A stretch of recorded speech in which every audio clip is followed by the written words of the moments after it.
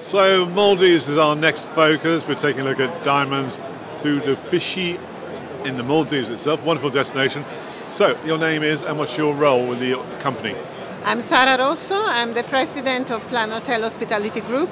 We're a small boutique hotel company.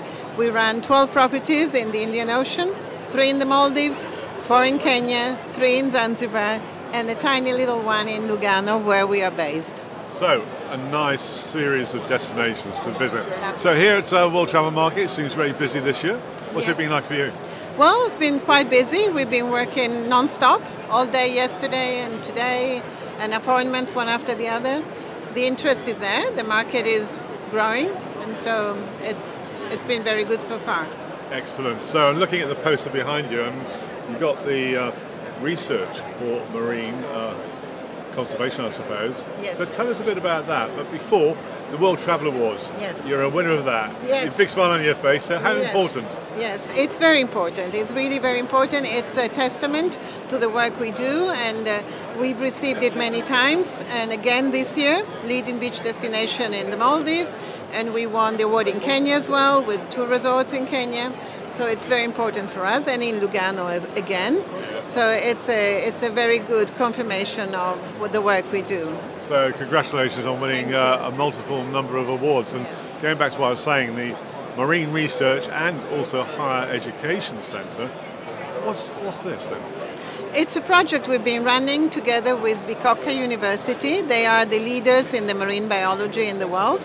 And they've opened in the Maldives in 2007, a master program in the Maldives. And we've been cooperating with them since. We sponsor their PhDs, and we have a very highly technological marine lab on our resorts. And we've been doing a very serious scientific program with them. We have reconstructed part of the reef of one of the islands that was completely destroyed by the starfish and is now back to blooming, beautiful colors, wonderful reef. And we have recently partnered with Mars, the chocolate company, with a project on reef and shore conservation.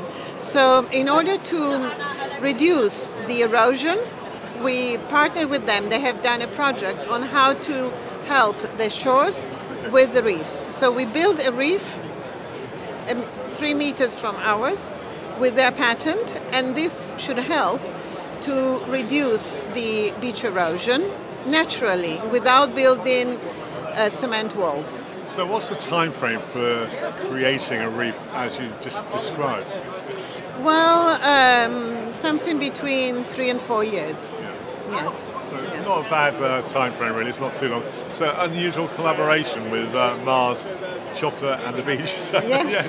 So tell us a bit more about the island and its key features. Well, the island are beautiful. We are very blessed with the nature of the island. They really have an incredible lagoon, which nowadays is more of a unique selling point because the new resorts have different type of characteristics.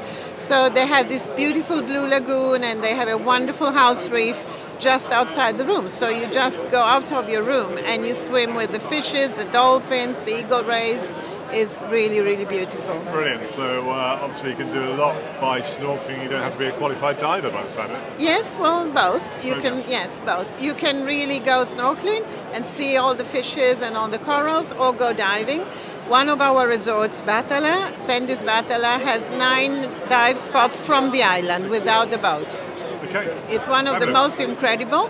We have grey sharks, and National Geographic was there last week to really tag the sharks and on their project on the sharks. So that indicates how significant that reef is if you've got National Geography there.